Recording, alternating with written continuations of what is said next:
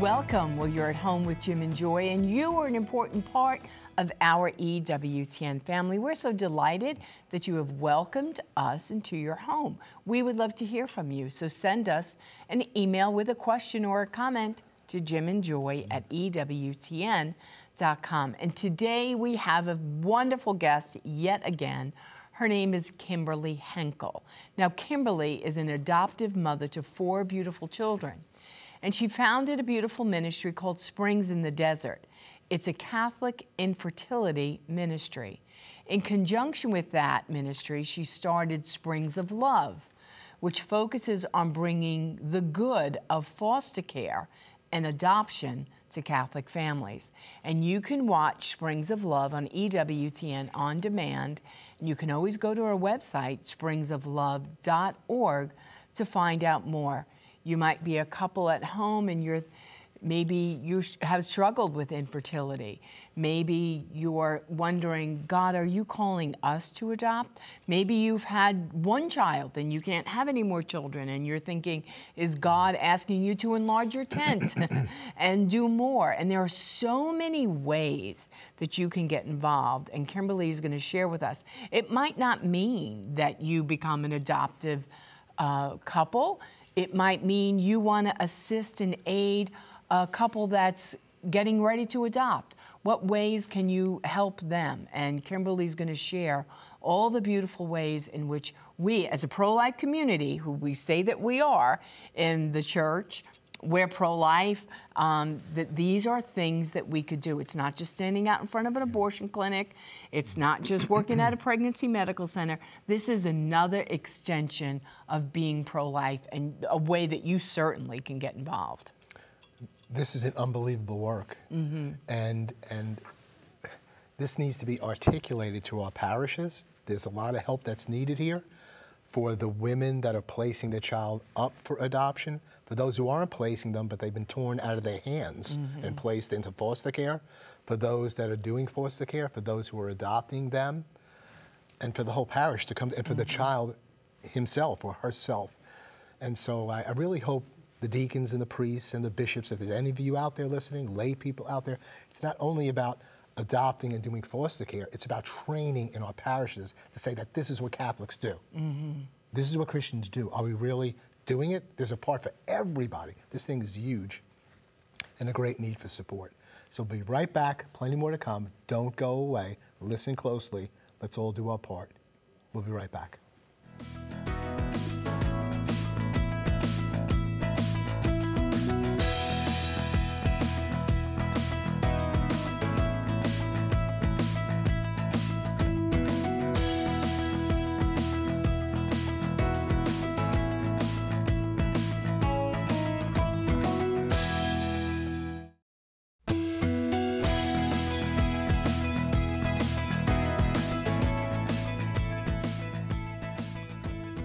Welcome back. Well, today we have yet again Kimberly Henkel, and she's joining us.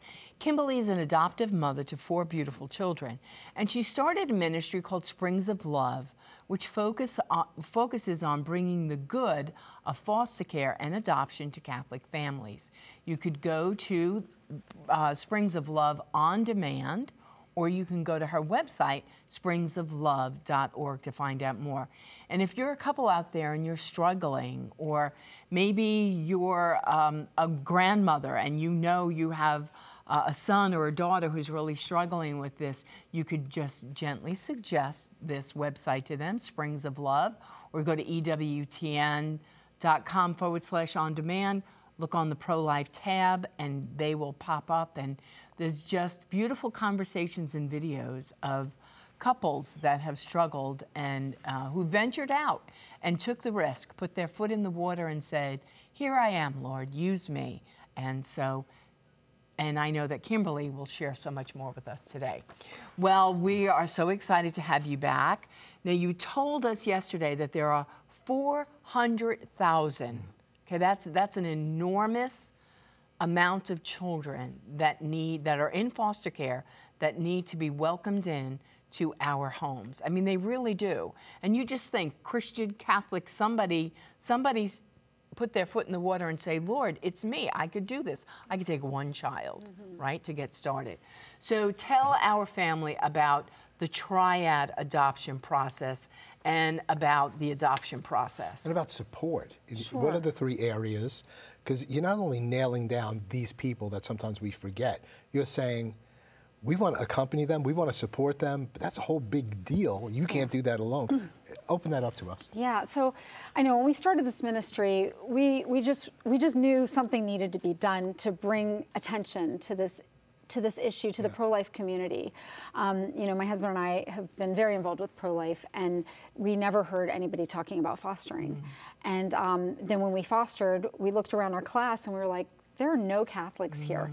And as we started fostering and going to visitations, I would meet these amazing Protestants, and they would be telling me how excited they were about fostering and how they had brought in all these different children and how they were just seeing these children's lives transformed when they were loving them, and you know, to have the love of Christ. These children need healed. These children, I mean, all of us do, right? But these children have gone through so much trauma. They've gone through neglect, abuse, and they need the love of God. They need to be ministered to. They need to be loved. They need to be attached. You know, people will say, oh, well, I don't want to get too close. You know, I don't want to, you know, you have to guard your heart. You know, it's like, no, no, no. You give your whole heart, You're right? all in. You just give your heart. They need to be touched by love in the flesh. Absolutely. Our flesh, your flesh. Absolutely. They need to touch that. Yeah, absolutely. And so, you know, you had mentioned the adoption triad. So what the adoption triad actually is the 3, so if you look at like a triangle, you know, the adoptee, the adoptive family, and the birth family. So when we talk about adoption, you know, we've got 3 big players here. And a lot of times we'll focus our attention on the child, which, you know, obviously the vulnerable child is like the focal point, absolutely. But the birth family and the adoptive family, like, they're forever linked with this child. And so we can't just dismiss the birth family. And a lot of times I think there's a tendency to do that, to like focus on the baby and forget the birth family. And there are women who are hurting, who've had their children either taken, and men, I don't want to just discount, you know, men too. They've had their children taken, you know, because they have a lot of problems, right? And maybe they're not safe.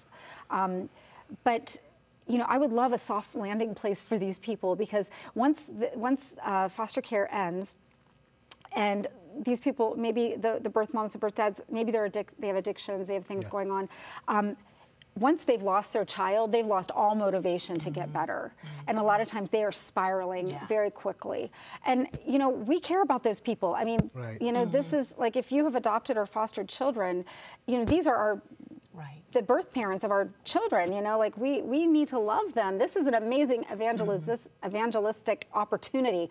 When I was going and having visitations with my birth mothers, you know, for my children, I realized these women, you know, they don't know the love of Jesus. And I just shared, you know, my testimony and how God transformed my life and the brokenness that I had experienced, and told these women, you know, you are so beloved. Like, you are so, and they were like, nobody has ever spoken to me this way before. So I just, you know, I want to give a little attention to that, because, you know, our ministry, we want to accompany people. We want to accompany the adoptive families. You know, after a family has adopted, a lot of times there's no support after that.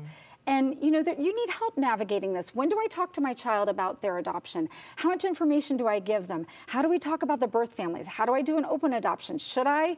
You know, all these different things. And that's why we've created Springs of Love. We have so many beautiful resources that we're developing.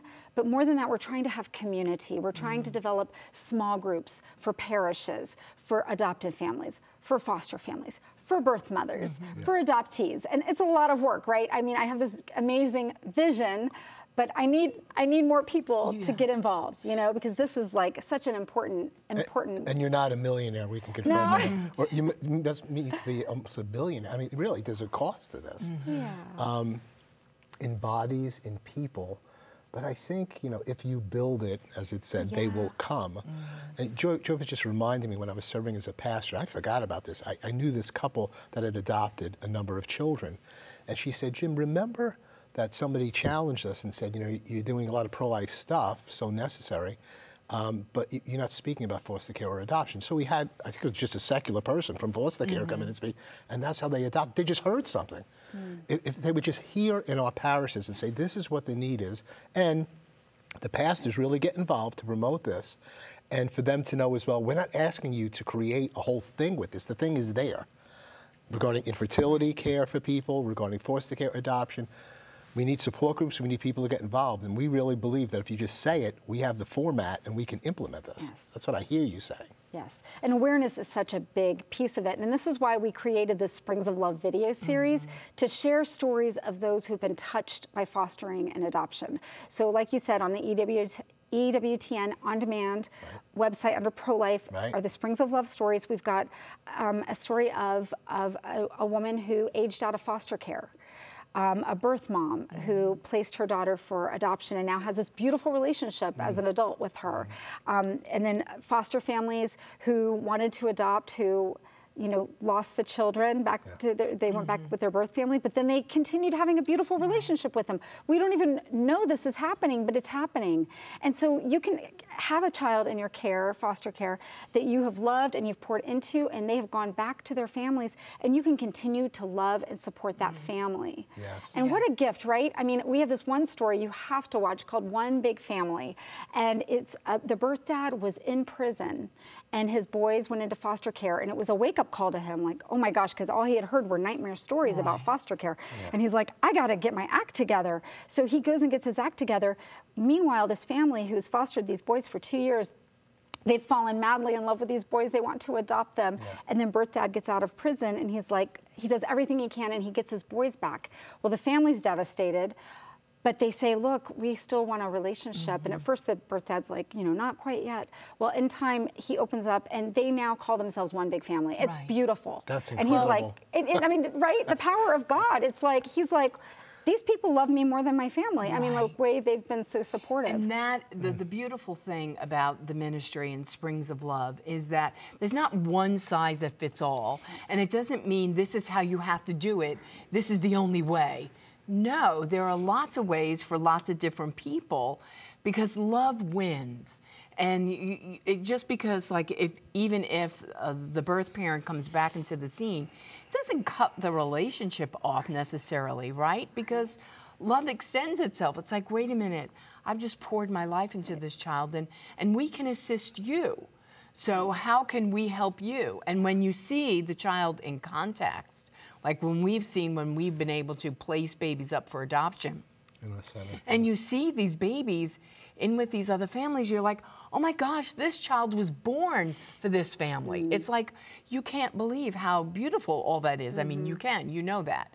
But tell our family, so you do all these things for all the other families so they can be connected, the birth mother, the adopted families, but then you have what's called the respite, where tell our family what that is that aspect of in the foster movement. care. What is that? Right. So fostering, it's when a child it's not safe for a child to be home anymore. A child is removed, and sometimes when they're first removed, it can be in the middle of the night, and this is what often happens: is the police officer goes, there's a drug bust, they go into the home, there's children there, they're taking the children out at 2 o'clock in the morning. They need a place for that child to go. Well, sometimes they don't have a place for that child to go. So this is the beauty of respite. So if you can become a respite provider, they will call you and say, can you take these 2 children right now in the middle of the night and keep them for a few days until we can find a more permanent, temporary permanent placement for these children. And so that's what respite is, or it's giving a foster family a break for a weekend. Sometimes foster families will go on a vacation and they don't get permission to take a child out of state. So they need a loving family that will keep that child. So it's a great way for people to go through the classes, to open their hearts, to be able to take a child just for a few days. Yes. And you're making such a huge impact, and a lot of times we'll have grandparents, older couples who are not ready to, jump into full-time fostering, but they will be like like foster grandparents for children, and they can develop a relationship with a foster family, and then they can get those kids, once a month, and just be like grandparents and just love on these kids. So, we're telling people about this, and more people are doing this. That's a great phrase, you know, those grandparent thing, because I said to Joy when I was reading your stuff, I think that's what we're doing with our children, especially the one who has 8. You know, it's like we just say, you know, you need to go out and we'll come in and we'll do whatever. So that's an interesting place to be on the team. You know, just that short-term thing that helps that child in dire need, or helping out a family that's doing more long-term stuff. Right. And saying, we want to give you a break, we're with us. Any other examples of what community means, like in terms of people who may have done foster care? How many of them continue on with it who don't have any support? How many will continue if they have the support that you're talking about? What are the stats on that or anything? Right, because it is so hard. It is hard. It is hard to foster. I mean, our situation was not as, I don't know, I feel like ours wasn't as hard because we had infants. It's not as hard with the babies. But, you know, there are beautiful people that are fostering older children, and that is where the greatest need is. And, you know, but you get the training, and I think a lot of times people, I can't handle that. Well, they train you. You learn the training. You learn about how to help children who've had trauma, right? There's beautiful things out there, and they're on our website too. We have some resources. But, you know, when a child has gone through that, it can take a toll on a family. It can be very, very challenging. So that's why we need the support. So they say a lot of times foster families will quit, 50% will quit after the first year. But if they are supported by a care community, a community of support, 90% will continue. So just imagine in our parishes, if we could build up a support community for foster families, we could build up we call them Fostering Love Team, a team of people, like 5 people, who would surround a foster family with support and say, you know what, we're going to bring you a meal, you know, once a month. We're going to offer, you know, a date night for you two. Like, you guys go out, we'll watch the kids. Or transportation. I mean, that's a huge thing. These kids will have to have visitations with birth parents, doctor's appointments, things like that. If you can help just in a little way, and prayer support is number 1. I mean, that is the number 1 for a family. Like, when we were going through the court stuff, crazy stuff happens, and you're like, who do I call? Who do I mean, I was calling convents. I was just calling convents, like, pray for us. But how beautiful if you already have a team at your parish who you could call up and say, this just happened with my child and I don't know what to do, or, you know, and pray for us. And to have somebody, a lifeline, you know, to just cover your family in prayer. Like, it's so important. I think with the girls that we see and what we've learned in the movement regarding pregnancy medical centers, how many girls have testified to the fact, if I had one person that I knew would support me, I would not have had this abortion. Absolutely. And so that's the pregnancy medical center. And it's the same thing now with foster care and with adoption.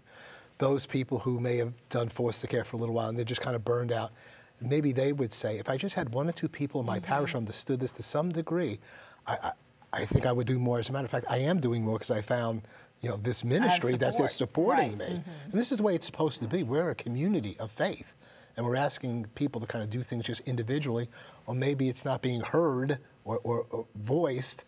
And there are a lot of people who are just saying, you know, I don't know what you're going through, what you're doing, but I want to stand under you. I want to understand. I can't say I know about foster care and adoption, but I want to be on your team, and you can call me, I could pray, and we'll develop a support group for you.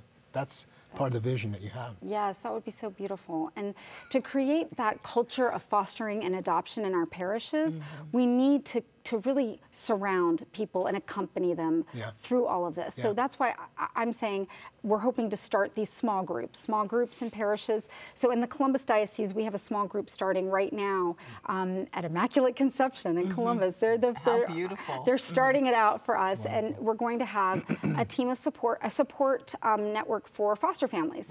So foster families can come there, kinship families, and talk about their experiences and get support with each other. That's what we need.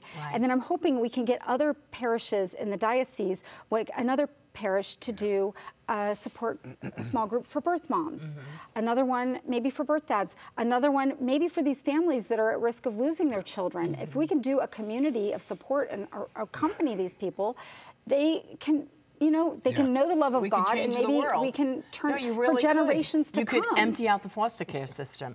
If really every diocese did one thing. You know what I mean? Yes. Every parish in your diocese just did one thing. It's like, we're going to be that arm. We're going to be this arm. We're going to have 5 couples in our church who are going to take the midnight calls. Any babies in foster care, call us. You know what I mean? We're experienced couples. We can wake up in the middle of the night. We're already all sleep deprived. We can handle this, right? Let's take a break at this point. Hold you over for the final segment. This is just so critical, a reality. We'll be right back. Plenty more to come. As you do it to the least, you did it to me. We'll be right back.